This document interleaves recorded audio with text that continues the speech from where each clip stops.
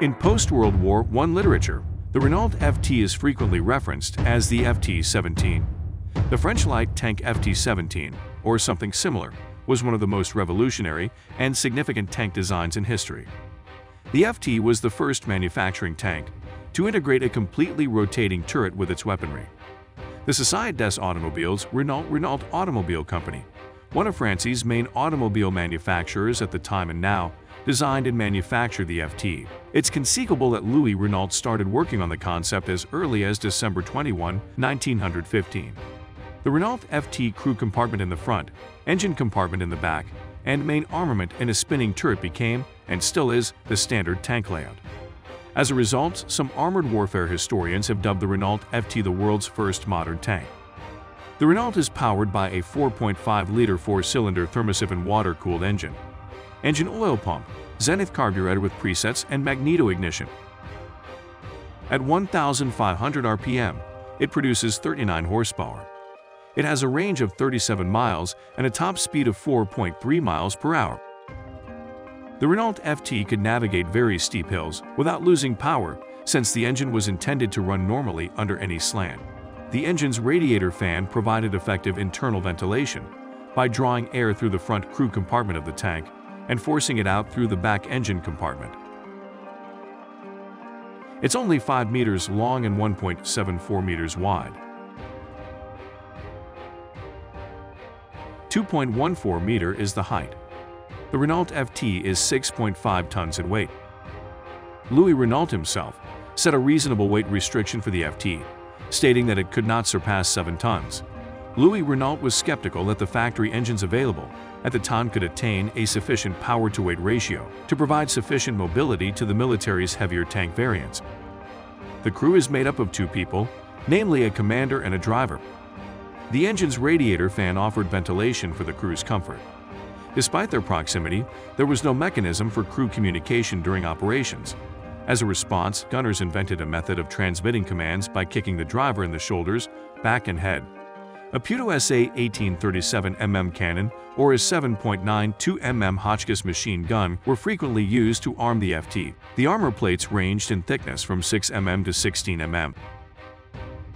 A cast steel turret with an observation cupola was featured on the Renault FT tank prototype. It was mounted independently in series vehicles. Renault also developed an octagonal riveted turret that passed all tests and entirely matched the client's specifications, with just minor modifications to the primary armament mounting bracket. The octagonal version was more resistant to fire than the cast steel version. At that time, the quality of rolled plates was much higher than castings.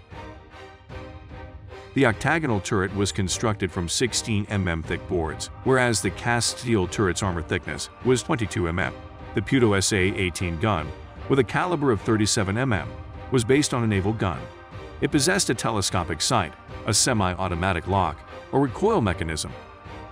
It rested in revolving sockets on horizontal spigots and was positioned in a turret in a semicircular yoke. The barrel's elevation fluctuated from -20 to +35 degrees. Fragmentation and armor-piercing shells were fired from the main cannon. From a distance of 500 meters, an anti-tank missile could pierce 12 mm thick armor. The rate of firing reached up to 10 rounds per minute over a sustained period of time.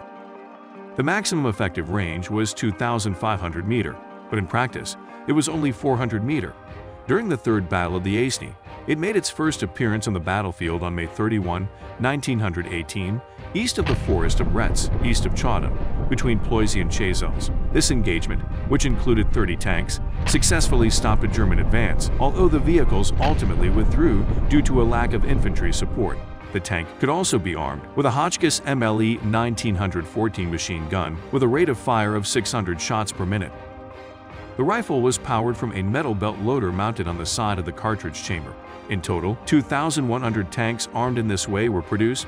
The ammunition supply for the main gun totaled 20 fragmentation shells, 25 anti-tank rounds, and 12 K-shots. The machine gun onboard ammunition supplies totaled 96 cartridges and 50 clips. Ammunition was put on the sides and bottom of the combat compartment. The Renault was built for mobility, which garnered a road speed of 4.3 mph. Unlike larger armored vehicles, it can navigate forests and other tricky landscapes. The firepower of the tank was able to penetrate less than 12 mm thick armor. The maximum effective range was 2,500 meter, but in practice, it was only 400 meter. The octagonal turret was constructed from 16 mm thick boards, whereas the cast steel turret's armor thickness was 22 mm. Over 3,000 Renault FT tanks were manufactured by French industry, most of them during the year 1918. Check out the monster tank. The A7V, Germany's first tank, built in 1918 by the German Empire. Do smash the subscribe, like, and the share button, supporting independent creators like ourselves. Till then, see you next week.